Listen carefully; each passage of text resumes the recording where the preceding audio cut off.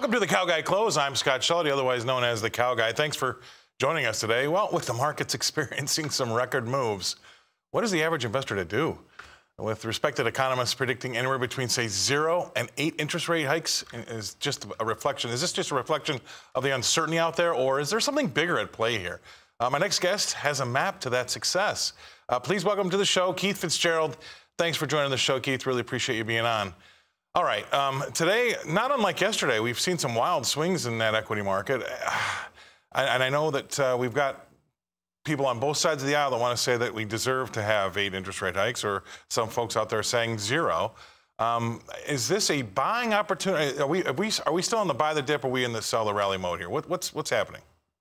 You know, I think it's a little bit of both. Quality is going to matter. Just like anything else in the world today, you get what you pay for. So if you're dealing with stocks on the fringe, Scott, chances are you're going to get shellacked. You're going to get a buzz cut you didn't sign up for, a white knuckle ride you didn't volunteer to take, you know, whatever expression you want to use. But if you stick with the quality, the pain that you're going to feel when the Fed finally does make its move is going to be bearable because you know lined up with a great company. So I don't think we're done with this. This kind of volatility, these sharp daily rebounds are usually more consistent with a broader sell-off than they are with the recovery. So I'm increasingly in the camp of, you know, invest with one foot in the exit. I agree, because, you know, I was just talking to somebody else about it earlier today, and this is going to show my age, but back in '87, if you look at some of that price action, you sometimes went home with the feeling like, oh, we got rescued today, the market came back. It's kind of feeling like that way to me now, that everybody's getting a little bit more comfortable. Hey, this is coming back, that we might be in, you know, the lows. I've even heard it today, the lows might be in. I'm concerned, because I think that one of the big reasons why we're seeing this volatility is, and I don't think the Fed can do it, but I think the market's worried about the Fed being able to thread the needle and surgically remove inflation without killing the patient, which would be the economy. What do you think about that? You know, I would go with that because, like you, I'm old enough to remember 1987, the market conditions at that time. I, too, share that kind of thought.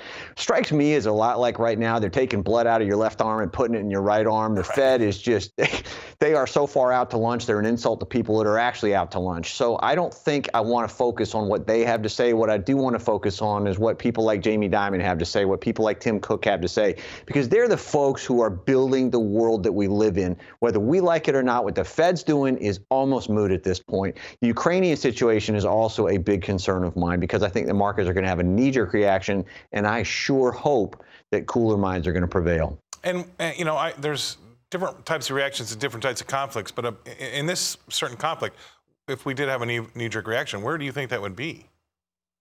You know, I think it's going to start just indiscriminately. The computers are going to kick in. But, you know, here's the thing, right, is if we get that, and if the conflict stays localized, the markets, like they have at other points in history, even after Gulf I, Gulf II, any of the other skirmishes or conflicts we've had around the world since, the markets will recover relatively quickly. So that's the pause that you got to look for. It's like playing chicken, only somebody's holding the steering wheel out the window where the other guy can see it. Right. Now, talk me down out of my tree here, okay? So the Fed does its first hike soon. It maybe waits around, does another one. I mean, I believe that the Fed is always slow. They're going to wait and see, quote unquote. I've heard that a million times out of them.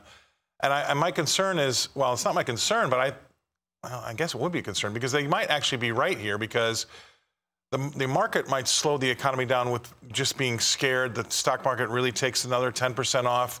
You've got a couple, 3 rate hikes in the bin. Things slow down dramatically, and all of a sudden inflation's not the boogeyman anymore. They could accidentally be right, if you know what I mean.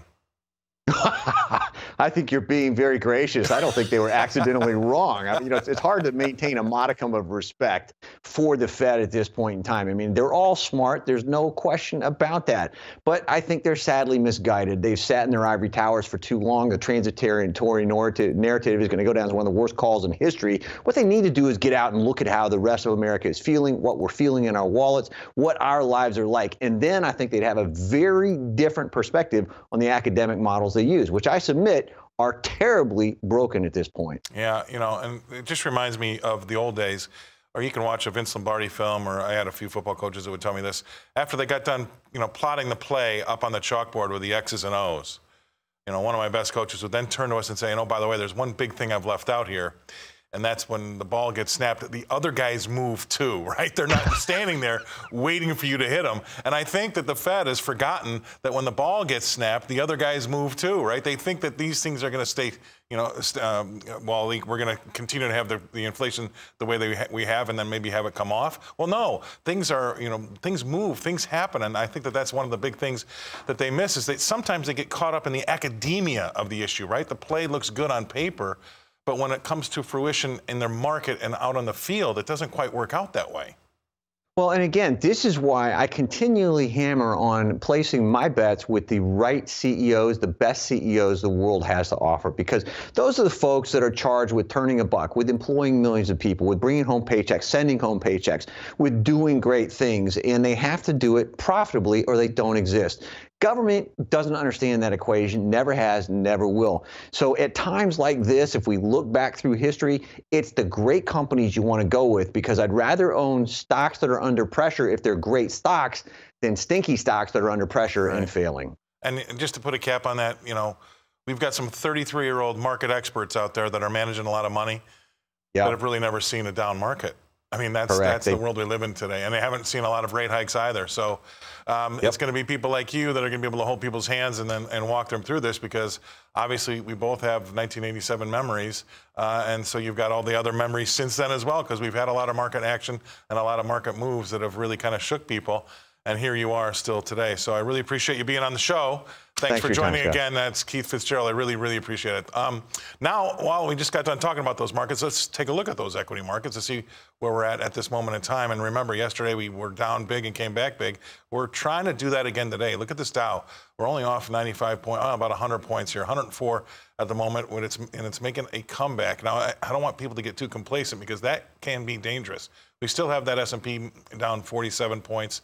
That's looking more like it. Let's see what the NASDAQ's doing. This one's getting hurt, 273 points lower. And this one obviously is the high-tech one, and it's getting hurt because of higher interest rates. And then lastly, this is going to be 27 points lower. And that Russell is going to be something which is going to be the mid caps, the mom and pop. So the market's still looking lower. The Dow trying to make a comeback, but everything else looking like it's doing what it's supposed to be doing. All right, coming up, inflation from agriculture.